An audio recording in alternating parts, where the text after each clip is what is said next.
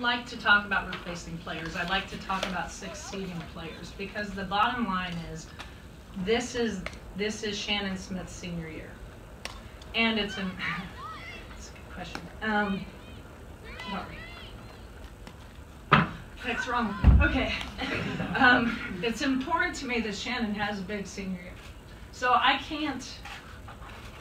have to make sure that I'm retooling every single time I have a senior class. I have to make sure I'm retooling. It's not even senior day yet.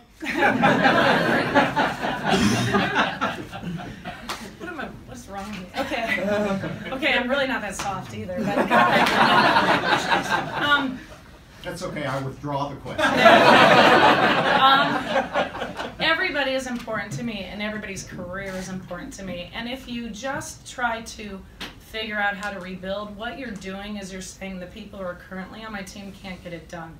And basically what that's doing is admitting that I've wasted their last 4 years, and I'm not going to do that. So when I coach, I not only think about winning now, but I think about winning in 10 days. I think about winning at the end of the season, and I think about how I'm going to win next year, and I'm thinking about how I'm going to be able to develop my current freshman class so they can be standing at Oklahoma City when they're seniors. So all of those things are going on in my mind and in my staff's mind the entire time I'm coaching. So it's not a marketing tool at all. It's how I like to do things.